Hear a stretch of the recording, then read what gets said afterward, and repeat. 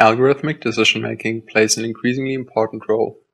Especially machine learning algorithms are used to make socially consequential decisions.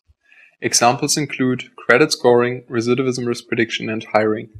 But this raises the question, are algorithmic decisions fair?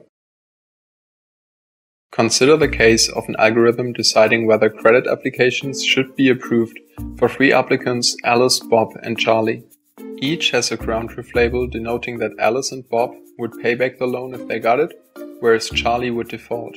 However, a credit scoring algorithm predicts that Alice will default, whereas Bob and Charlie will pay back the loan.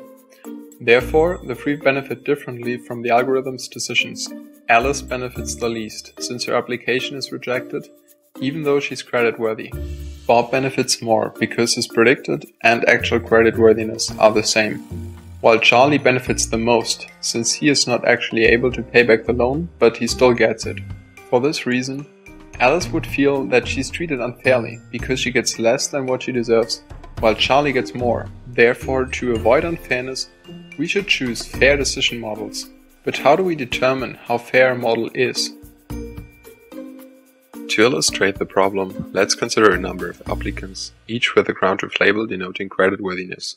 There are 2 algorithms, 1 and 2, assigning predictions to the applicants, both achieving the same accuracy of 60%. One popular family of fairness notions is based on group membership. For instance, if the set of applicants is divided into 2 groups, for example based on gender or race, we might be interested in achieving equal false negative rates for both groups, guided by the idea that fair decisions are those that benefit each group equally. Algorithm 1 achieves equal false negative rates across both groups. However, algorithm 2 does not, so we would only call algorithm 1 group fair.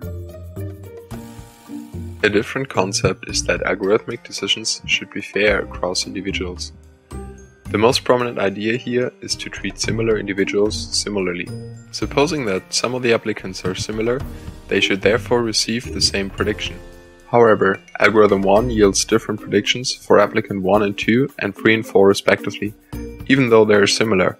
Algorithm 2 on the other hand satisfies the similarity condition and can therefore be called individually fair. But we face a problem now. Given that the 2 algorithms satisfy different fairness conditions, how should we choose the most fair one? To answer this question, we need a fairness measure. We introduce inequality indices to measure unfairness in algorithmic decision-making. Inequality indices have been studied extensively in economics to measure and compare how unequally incomes are distributed in a population. For this reason, they are designed to satisfy axioms that are desirable for fairness measures.